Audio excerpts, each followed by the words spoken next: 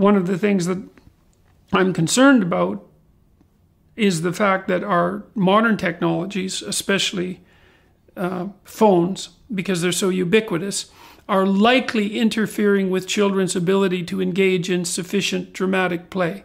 And because of that, it's destabilizing their identities. I often wonder if these adolescents who are having gender role confusion, and say, let's call it identity confusion in general, are doing something like delayed pretend play because they didn't get it when they were young.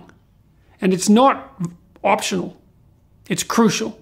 There's about a 4-year period from about the age of, let's say, 3 till 7 or 8, where you need to engage in continual dramatic play. And that's what catalyzes your identity.